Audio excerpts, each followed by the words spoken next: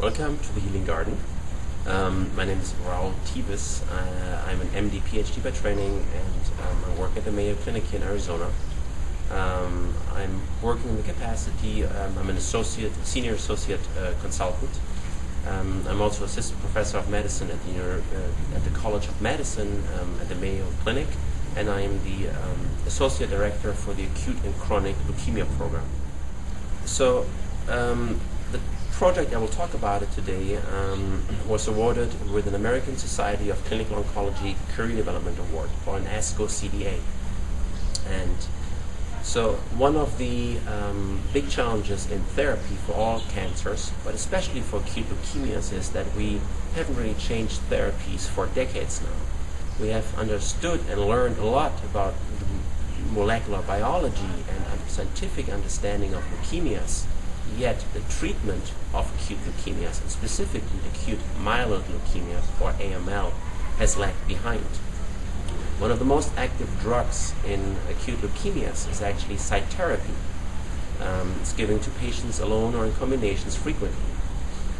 This is an effective medication and drug, but by itself often is not potent enough, or specifically in patients that have unfortunately relapsed or whose leukemia has come back, that medication we need to enhance, we need to incorporate Cytarabine into treatment regimen, but we need to make it stronger and more potent.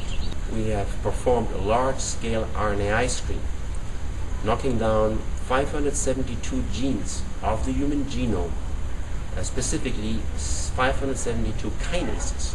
Kinases are genes that drive growth, essentially. So the first innovation is that we were able to develop such a new assay and technology. We didn't invent the RNAi, but we were the first one to adapt it and scale it up to leukemia research and then discovery, leading to new therapies.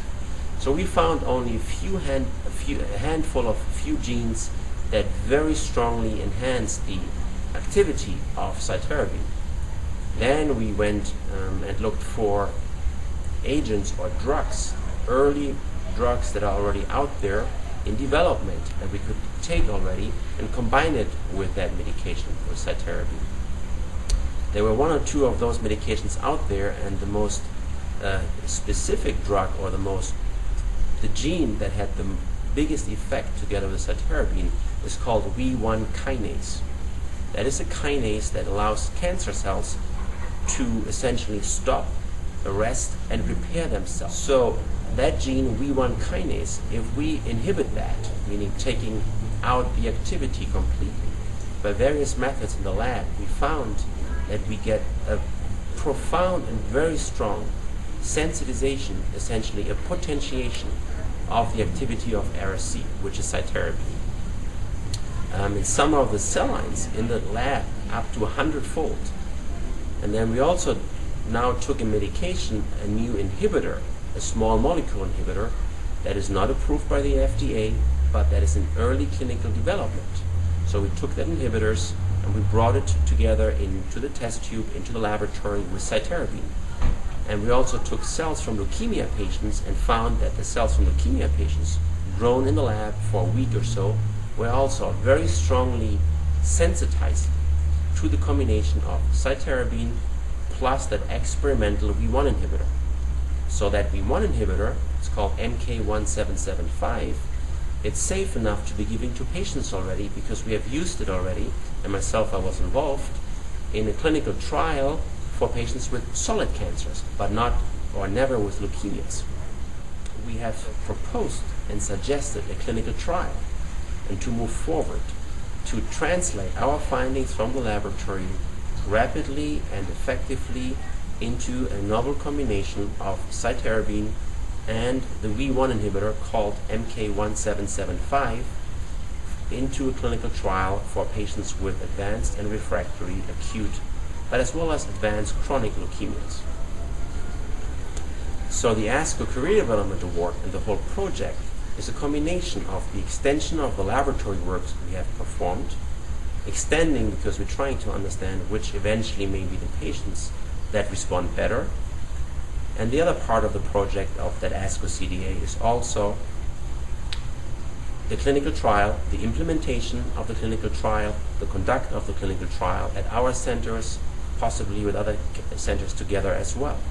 So it's a translational research project where we brought discoveries from the laboratory in a fast way, in a very pragmatic and fast way, trying to develop, not only trying, but developing new combination therapies that we can move forward rapidly into the clinic, that hopefully will benefit patients with acute myeloid leukemias, AML, but also other patients with advanced leukemias, ALL, patients that have MDS, myelodysplastic syndrome, that have become more aggressive.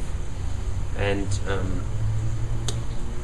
so our goal, and the goal of my laboratory, and our translational program and project here at the Mayo Clinic, is to improve patient care through translational research. With the development of the project, I think we have made a great advance, and I'm very excited to see how it will work in the clinic. Of course, if something is discovered in a laboratory, there's no guarantee that it will work. But we have done a lot of experiments that we feel confident that we want to move forward into the clinic and hopefully benefit our patients. The project is ongoing for 1.5 years or 2 years. And so what we have done so far, we have written an initial clinical trials concept as well as a clinical trial protocol.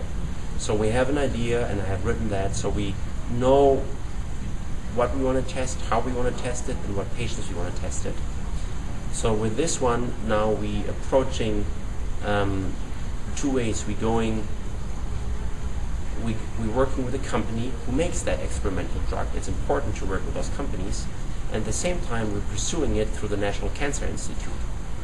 There's a program where early experimental agents that are safe enough to be given to patients are made accessible for investigators. And we're working with the NCI and starting to work with the National Cancer Institute to get that medication under a very well-defined clinical trials protocol plan and put it together with Cytarabine. So the project is all set up. We're pursuing that in the next couple of months, and in terms of when it will open, and there will still be a couple of steps and processes in between. Of course, it can't be fast enough, not only for us, but also for our patients. If I could do it, I would open it tomorrow, just like this. But we need to follow certain safety guidelines and ethics guidelines and approval. So it is a process, but that process has started. We're making good progress, and we're working hard on that to get it as soon as possible to our patients. Mayo Clinic is we're also a very patient-oriented translational research program. There are other centers, excellent centers across the country and across the world, who are doing similar approaches. Not the same approaches we are taking, because we discovered that as a sensitizer. I know that other laboratories are also interested in similar targets and in similar concepts, but I think we are very much at the leading edge. My ultimate goal for patients is I want to cure everybody. We have to be realistic that is a high task, and we may not be able to fulfill that. If we can improve the responses for our patients at an acceptable toxicity profile, meaning a side effect profile, meaning we get good anti-leukemia activity with a good quality of life, without too many side effects for the patients, I think we have achieved our goal.